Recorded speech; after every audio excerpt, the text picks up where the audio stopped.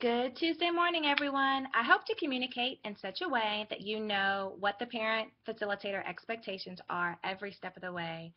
In this edition of Tuesday Morning News, we will need to ensure that our 2014-15 notebooks get boxed up properly and that our 2015-16 binders are set up for this year and ready to go.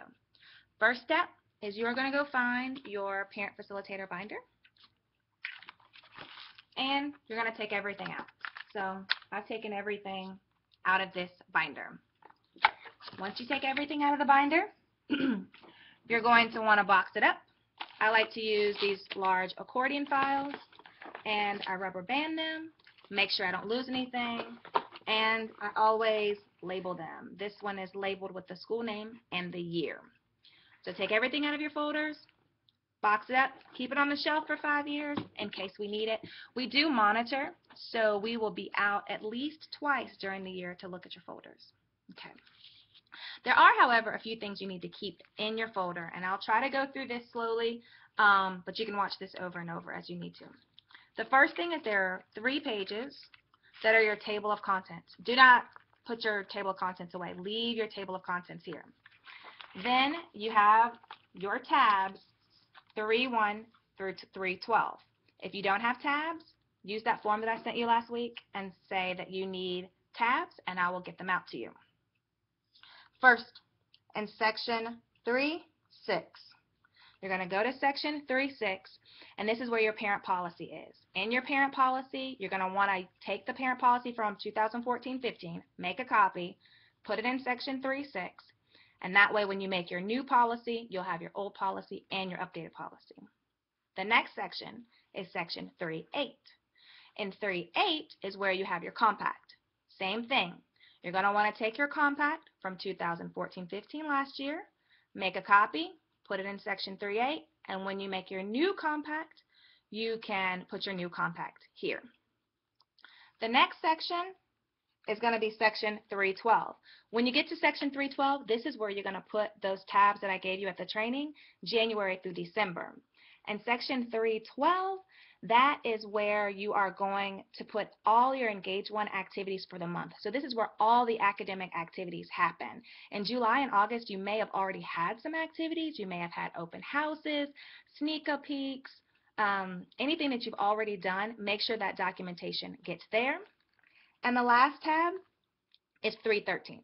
In section 3:13, the only thing that we need here is your sign-in for your monthly parent resource room. So if you have a parent resource room and parents have come to visit or come to volunteer, that's where that goes. If you have a question about an activity and you don't know whether to put it into 3:12 or 3:13, just give me a call and let me know. Now, let's talk about one other thing.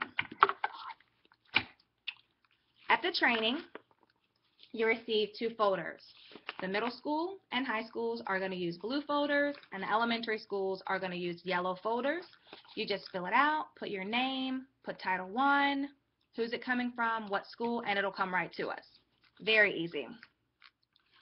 On the back, there's a sticker that is a checklist.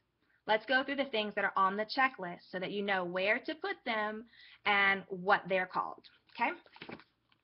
The first item says ESEA Flexibility Waiver on school letterhead. I emailed you a folder with a link. The link is called the Help Desk. The Help Desk folder has all of the documents you need. There's only a few documents in there right now because I'm only going to give you the documents when they're needed. It's not actually called the ESEA waiver anymore because we no longer are under the waiver, and this is why I didn't pass those forms out. It is actually called the Title I School Designation Template, the Title I School Designation Template. When you open that folder, you're going to want to download that folder or give that document to your academic coach. The document is there in English and in Spanish. Your academic coach can put in all of the data and all the school information. When they give it back to you, you must make sure that it is on school letterhead. You must make sure that it is on school letterhead.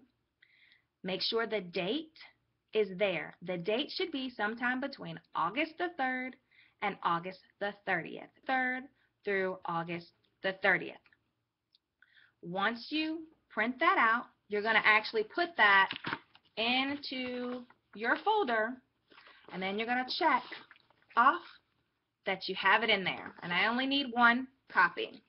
Because everything has to be in multiple ways, this must be on your school website. You can send a phone call home that it went home, and you can hand it out to your students. You don't have to mail it because that can be expensive, but you can send it home with a progress report, notebook, folder, whatever you have going home in the next couple of weeks.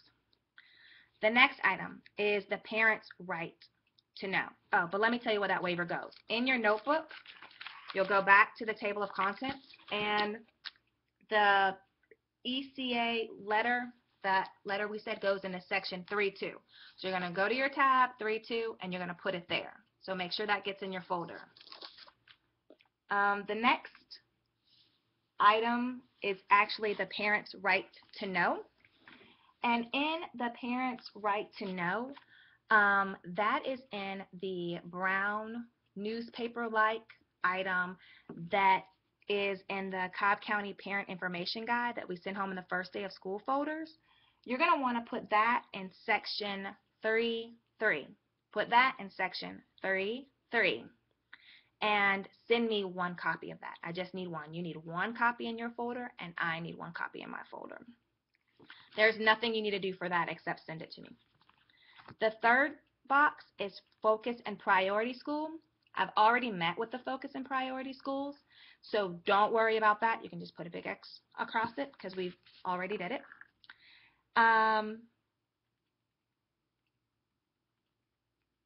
And the FLP notification letter, you don't need that either unless you're a priority or focus school. Then it says monthly parent involvement. That's what you'd put in section 3.12 or 3.13.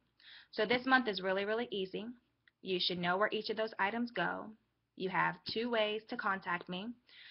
You can pick up the phone, send me an email, but I would really prefer that you use the Engage One Help Desk folder to find your information, or the Engage One Help link, and that comes to my phone, it goes to my computer, to my laptop, everywhere, so that I'm often in schools, and this way I can respond to you very, very quickly.